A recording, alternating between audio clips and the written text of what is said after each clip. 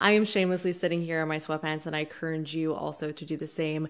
Grab a cup of warm something, grab a snack, get cozy, and let's talk about some of my favorites. So today I am doing my monthly favorites for September, and today I decided to switch it up a little bit and include more like hair care, skincare, lifestyle stuff in my favorites today because I've spoken a lot about my makeup favorites, especially recently, so I didn't want to be too redundant. And let me know some of your favorites over the last month in whatever category you choose. I would love to hear it. Leave them down below and hit the thumbs up button if you enjoy favorites videos, and subscribe if you want to see more videos from me.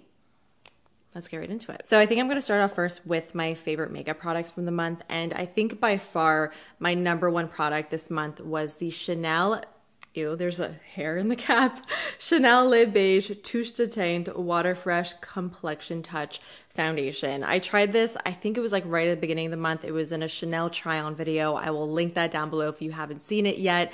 I honestly did not expect that I would love this as much as I did. It really took me by surprise. So what makes this product really great is that it combines the texture of a skin tint, but the coverage of like a medium coverage foundation. And on top of that, it looks really fresh throughout the entire day and it wears beautifully. Because the weather is changing, my skin is getting a lot drier and it's getting even more finicky, and this product has been playing so nice with my skin. It doesn't make my dry patches look worse. It just works with it because it's more of a hydrating foundation. If you do want to see more of an in-depth review on this, an application, all of that, I'll link the try on that I did. But overall, it's an A++ for me. Next, I have this little blush here from Laura Mercier. This is the blush color infusion in the shade Very Berry, and it's what I'm wearing on my cheeks today, so you can see exactly what this stuff looks like. So this is a really beautiful berry tone blush, and I typically don't really go for these types of shades in powder format.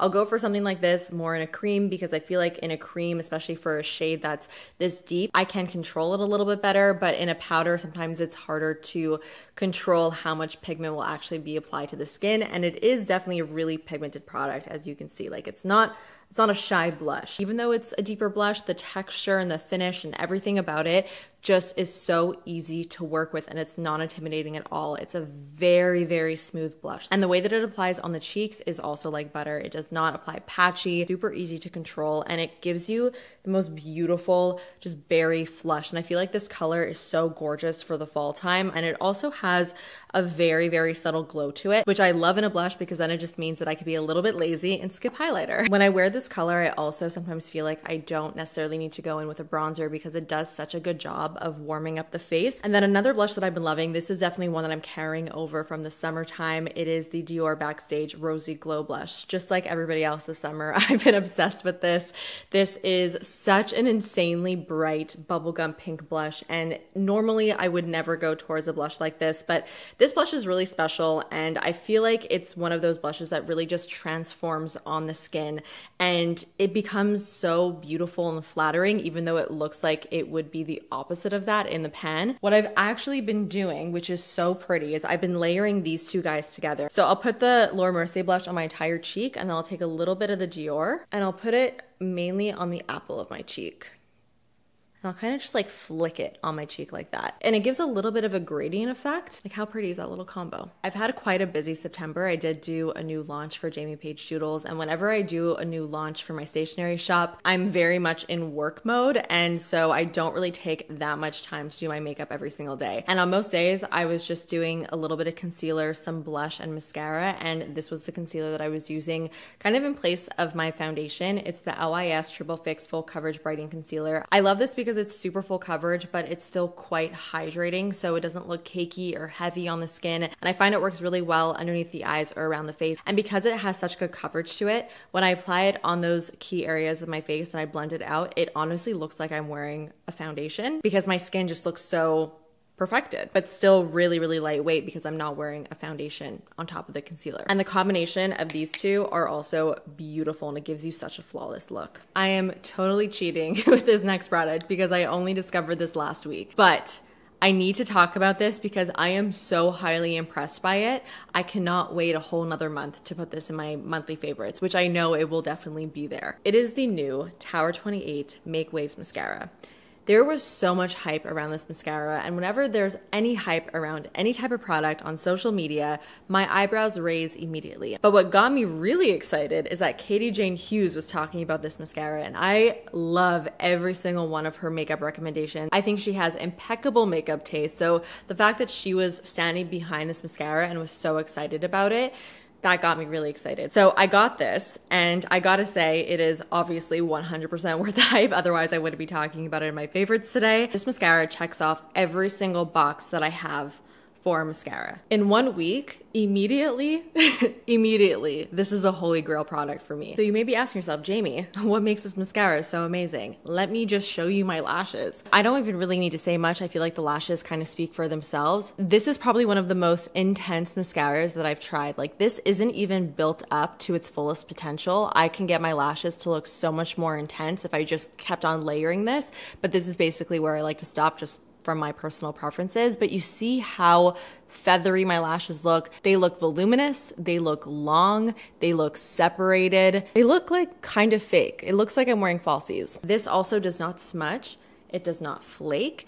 It lasts so well. It's easy to remove. I don't think it's considered a waterproof mascara, but I've already had a cry session with this on my lashes, and it didn't even go everywhere. My eyeliner disappeared, but my mascara was still on my lashes. The wand is also great. So here's what it looks like. It has a curve to it, which I really like because it does a great job of actually lifting the lashes and curling the lashes and holding the curl. And it has this really interesting, like, flexible wand situation. I'm not gonna show you because I don't want to get mascara all over my fingers, but there is kind of like an opening in the middle. Anyways, I can go on and on. I don't see how I'll be using any other mascara anytime soon. So it's that good. I'm that obsessed. 10 on 10, 11 on 10, 12 on 10 would recommend. And we're finishing on that high note. That is all the makeup I'm going to be talking about today. Now let's move into another beauty category. Let's talk about some hair care. This is the Olaplex number 4C Bond Maintenance Clarifying Shampoo. Now, I've been doing a lot of hair research lately, especially when it comes to curly hair. And I was watching a lot of Mains by Mel videos because she has great curly hair content. And she was raving about this Olaplex number 4C Bond Maintenance Clarifying Shampoo. And she was also expressing the importance of using a clarifying shampoo when you do have curly hair, or really any hair type. This is meant to remove heavy metals, minerals, chlorine, pollutants, and product buildup without stripping for visibly healthy hair. And she was raving about this Olaplex shampoo because it does just that, but it also does not strip the hair. I've used so many other clarifying shampoos in my day that have made my hair so brittle and so dry that I just never wanted to use them ever again. And I can confirm that this does not strip the hair, which is just such a pleasure. I really don't wash my hair that often. I typically do it like every 6 or so days. And so I'll only use this maybe like every 3rd or 4th wash. And when I do use it, I lather it in my hair and then I let it sit for a couple minutes. You know, after you go to your salon and you get a haircut and blowout and your hair just feels so light, that's what this makes my hair feel like. It feels super clean, but it does not feel stripped whatsoever, especially when I do combine it with a deep conditioning mask right after. And it's just incredibly effective. So I can really see this staying in my routine for a very long time. So this is your reminder to use a clarifying shampoo if you haven't done it in a while. Another hair care product that I have been loving lately is the JVN Complete Blowout Styling Milk. Once in a while, I'll try a product that just clicks so well with my hair, and I'm like, holy shit, this is doing wonders for it, and it gets me very excited. And this is one of those products.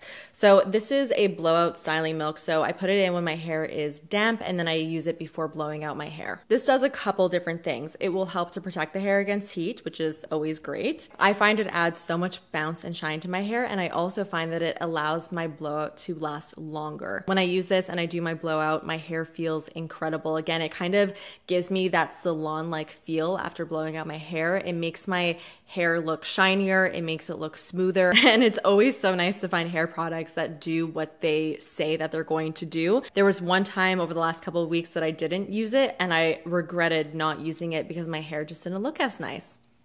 It's a fantastic product. All right, so that's it for the hair care products. Now let's move into some skincare products. I have the Elemis Superfood AHA Glow Cleansing Butter here. This is probably one of my new favorite cleansing balms. It is so delicious. It's kind of like a thick, creamy, oily texture, and it feels so good when you massage it on your face. It does a beautiful job of breaking down the makeup. It doesn't leave an oily residue after you take it off of your face. And what I really, really appreciate about this product, and I haven't actually seen in other cleansing balm type products, is that there's AHA in here. So it will also chemically exfoliate your face at the same time. My skin loves a good AHA product, and I feel like this type of product is so nice going into the colder months because it feels so nice and like nourishing as you're removing your makeup, but it will also help dryness with some of that physical exfoliation with the AHA. I've also been loving the Foreo. This is the Foreo Luna Mini 2, and this is a cleansing device, and I used to use Foreos all the time, but I lost mine, unfortunately, which was very, very sad, and I haven't had a cleansing device in my routine since. And I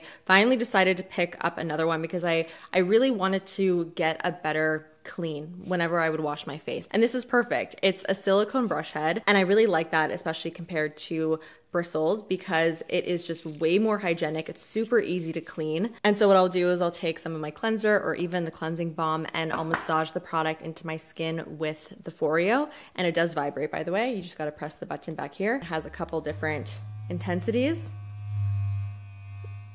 And it feels amazing, first of all, and it really just like works the product into the skin, and it gets my skin feeling so nice and clean. And I really love this in the morning to wake my skin up. I never used to use it in the morning. When I did have a Foreo, I would pretty much only use it when I would take my makeup off, but in the morning, it's such a beautiful little ritual and experience. And I'll use this to do some lymphatic drainage and massage my face, and it does such a nice job of depuffing while also cleaning my face at the same time. Such a great little device. I love it. The last skincare product that I have here is the Dermalogica Daily Milk Foliant Calming Oat-Based Powder Exfoliant. I've been a long time user of the Dermalogica Daily Microfoliant. I think I've used that for almost like, I don't know, 7 or so years. And so I was really excited when I saw the Dermalogica came out with a new product in that range called the Milk Foliant. The Microfoliant is basically the only product that I would use to actually physically exfoliate my skin where I don't feel like it's too abrasive or that it's like damaging my skin, because physical exfoliators can be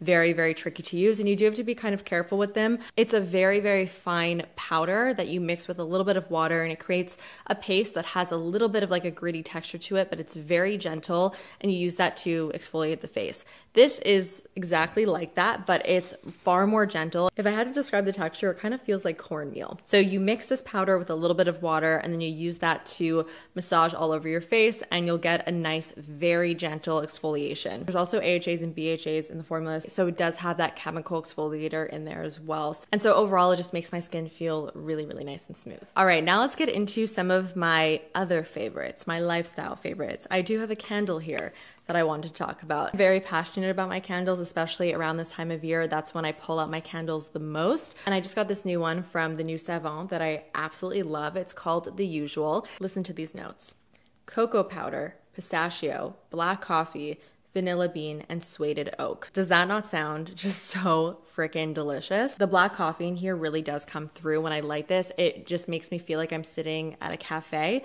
but it's not overpowering. It's not too intense. It's also not too sweet, but it's sweet enough. And it just gives me those cozy fall vibes without it being pumpkin chai, you know? I don't know exactly how long it's been, but I think it's been maybe a month and a half that I haven't really been drinking coffee. So I would typically have coffee every single morning as soon as I would wake up. And I found over time that I could barely wake up in the morning without having a cup of coffee. And if I were to skip my cup of coffee in the morning, I would feel like garbage for the rest of the day. And I really didn't like that.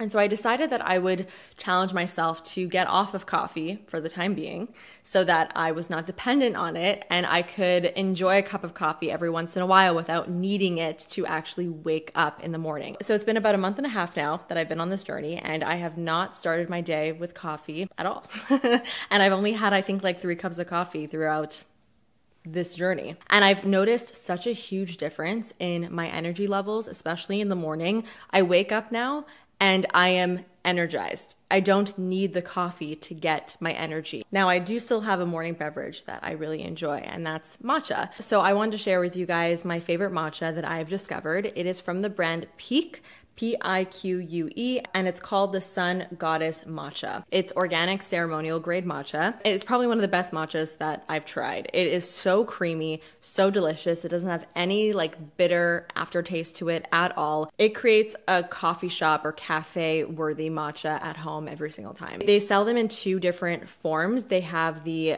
little packets, and then they also have just like the matcha loose in a tin.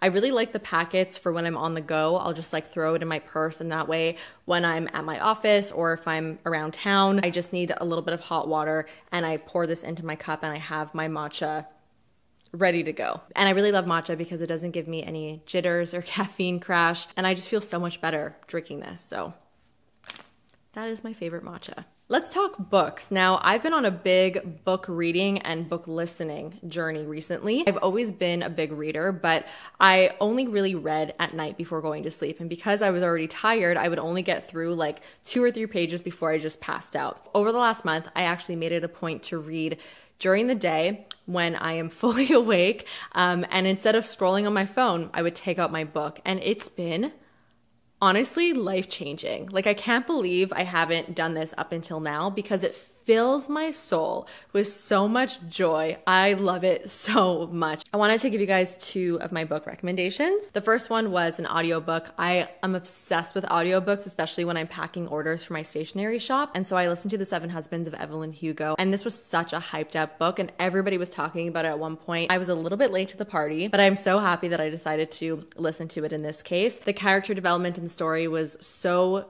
great, and I really felt very invested in all of the characters, and I felt so many emotions towards all of them throughout the story. It was slightly predictable, but also a little bit unexpected at times. It was just one of those stories that felt very easy to get sucked into, and I found it really entertaining and enjoyable. I'm not really great at giving book descriptions without giving spoilers, so I'm just going to not do that. So if you do want to learn more about the book, I'll put a link to it down below and you could read the actual synopsis, but I'm not going to read that out loud. That's super boring, but just know that it has my stamp of approval. I really, really enjoyed it. Now, the second book that I absolutely loved and really took me by surprise is called Pure Nessie. And I think anybody who reads Pure Nessie would agree that it is almost impossible to describe what the story is even about. And it's one of those books where you almost just have to accept its reality and just dive headfirst into it. Otherwise, you're just not going to enjoy it. There were so many moments in the book where when I was reading it and I just kept thinking to myself, this makes no sense, but I love every single word of it. I can promise you there's probably no other book that's quite like it. And I think it's a really unique story that, again, is just so beautiful. And I think it's probably the quickest that I've ever gone through a book. I think I read it in like 4 days. It was really good. It was really, really, really good. Again, I will put the link to the book in the description box. So if you want to read a little bit of the synopsis, feel free. But honestly, like even the synopsis like doesn't fully grasp what the story is all about. I would say don't even read the synopsis, just pick it up, read it, buckle up, and enjoy the ride. And that's it, guys. Those are all of my favorites from the month. I really hope that you enjoyed today's video. Again, don't forget to let me know all of your thoughts in the comments and hit the thumbs up button if you enjoyed it, and subscribe if you're not subscribed already. And I will see you guys in the next one. Bye.